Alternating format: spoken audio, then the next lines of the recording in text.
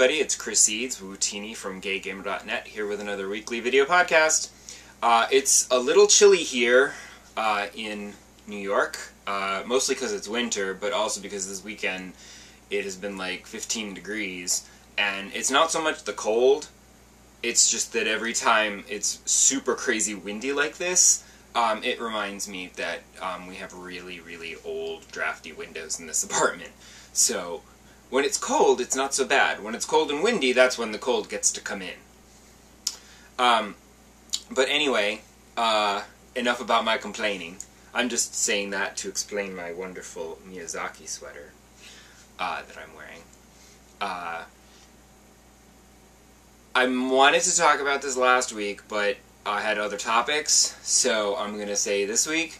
But last week, I went to the movies, and I wanted to talk briefly about Jupiter Ascending, which people are ragging on, although I do know people who have enjoyed it, like I did.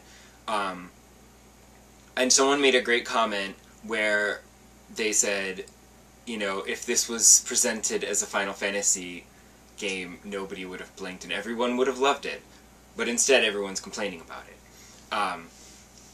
But it is very kind of Final Fantasy with the opulent visuals and ridiculous, overcomplicated storyline and all. But I liked it. I will say that Mila Kunis and Tatum Tanning have like absolutely no chemistry together, and she's kind of a bland heroine, but in the end, the script doesn't actually turn her into a kick-ass heroine, so I guess that's okay? It's not really okay, because you kind of expect her character to grow and develop, and she doesn't really as much as you might like. But what I liked about it were the ridiculously opulent visuals. I mean, the spaceships, and the costumes, and, like, the universe that they created was so amazing that I kind of wish we'd spent more time there. That's my only real complaint. Well, I mean, other than aside from some script and character and acting issues and whatever, I wanted to spend more time in space exploring this universe, but there was a lot of setup that had to be done on Earth first, and I kind of wish they had been able to get through the setup a little quicker so that we could have enjoyed more of the space. Because it was long, but it wasn't like a 3-hour, 2.5-hour, 2-hour, 45-minute epic or anything. I think it was just over 2 hours. And I'm like, you know what? I wouldn't have minded an extra half an hour exploring their universe, but whatever. Oh, and also I will say that because the main draw, at least for me, I feel like the main draw for this movie is the incredible sci-fi space opera visuals. I recommend seeing it in 3D. It is a conversion, but I only noticed a handful of moments where my eye caught things that weren't quite right. I had originally been led to believe this was done in actual 3D with proper 3D cameras, but turns out it's a conversion. There's only a handful of bits that didn't quite work, but there are some quite stunning visuals that are made even more stunning because of the third dimension. I'm just a 3D nerd, so if you're not into 3D, then ignore that. But if you'd like to see a really ridiculously over-the-top space opera sci-fi movie, you could do worse. At least in my opinion. Some people hated it. I enjoyed it, because I also enjoyed that it was original. I mean, okay, yeah, it's kind of borrowing from here, there, and everywhere, and there was an extended homage to Brazil, which is very clearly an homage because they got Terry Gilliam to do a cameo, so they weren't ripping it off. That one was an homage. But at least it's an original script. It's not a remake, it's not a reboot, it's not an adaptation, which is pretty much what I feel like you get nowadays. So I appreciated something original for a change. That's me. So if you've seen it, let me know what you thought, and if you didn't like it, then let me know that too, but I don't care, because I liked it. As for games, sadly, I'm still just playing Dragon Age. I really am. I know that they just released The Legend of Zelda Majora's Mask and Monster Hunter 4, but I won't be playing those. Definitely not Monster Hunter, because as I've said before, I don't like Monster Hunter. It's never appealed to me. I've tried a demo, and it didn't work for me. I didn't care. Majora's Mask is intriguing, but the gameplay mechanic of constantly rewinding time and going back to redo things and then rewinding again to go do more and then rewinding again to complete more stuff, I'm afraid that might feel repetitive to me. Even though I know that you rewind and you go and do other things, I'm worried that the very act of rewinding time is going to drive me insane, and I'm not going to like that. Because that's one of the things that I've always hated about, like, earlier video games before you could save your game is, you know, I never liked platformers because you couldn't save your game and you would play and then you would die and then you'd have to start over at the beginning. Or, at best, a checkpoint. So I'm kind of wary of Majora's Mask, and I didn't run right out to get it. Just like I also did not run right out to get the new 3DS. Because, again, I have my lovely Animal Crossing 3DS XL, so I am in no hurry to ditch that for some shiny new piece of equipment.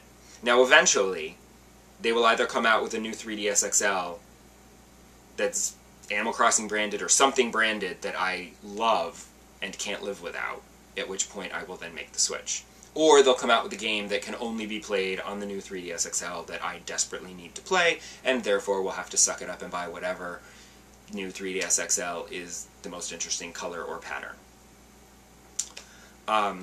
Unfortunately, I did not cover the midnight launch of the new 3DS XL and Majora's Mask and Monster Hunter at Nintendo World at the end of last week because I was sick. I'm sorry. I'm still kind of not great right now.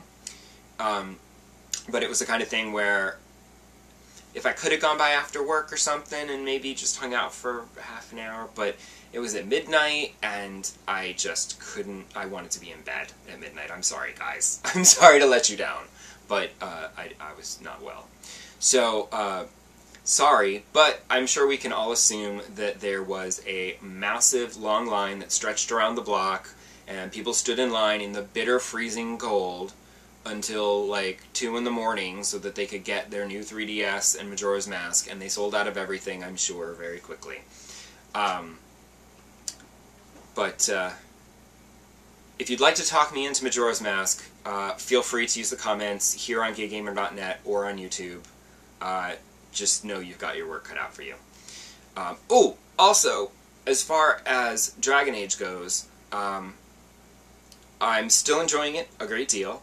And I'm accomplishing quite a bit. I feel like I'm really getting through some stuff. But I've now seen 3 separate dragons in 3 separate areas, and I have avoided all 3 of them because I just don't feel like I'm able to approach a dragon because I don't feel like I am capable yet. But then finally this morning I said, you know what? Let's just go ahead and try it. So I gave it a shot, and we were massacred. Although, okay, we weren't completely massacred. We did put up a bit of a fight, you know, for a few minutes. But then people started dying, and I'm like, why aren't you using your potions? What's wrong with you people? And I go running over, and I would revive them. But eventually, it just kept burning us all to death, and oh well. So my question to you guys is, A, which dragon should I approach first? Because I went to the one in the hinterlands because I feel like that's the first dragon you see, so I feel like that should be the first dragon that you can try to kill. I think it was level 13, and I think my party is level 12, and I think I just became level 13. So I thought we'd have a fighting chance. And then, secondly, what kind of a party would you recommend? All mages and archers to keep a distance from it? Because that, to me, now seems... Because I was using my regular party, which is a mix. But I'm thinking maybe distance attacks are the way to go, and maybe not have any warriors in your party. But then I'm like, you need a heavy hitter. I don't know. And then third, do I have to switch to the tactical camera? Because I really, really have been avoiding that this whole time because I did not like that. That's what killed Dragon Age 1 for me, was having to do the battles like that, and it was really irritating. And so far, as I've said in my previous podcast, they've all been doing a really good job of fighting on their own and not dying. I have noticed that I've equipped a couple of people with, like, bombs, and they don't use those ever. And I feel like that's something I'm going to have to eventually use the tactical thing so that I can have them use those, because they don't seem to use them, and there doesn't seem to be anything in the AI settings where you can set it so that they'll use those bombs. They just never seem to. I've never seen them do it. They never deplete, so I don't know how to make them throw those, except to go in and do it manually. But I think I might have to do that for a dragon. I don't know. The other problem is that because I always play my main character, who is an archer,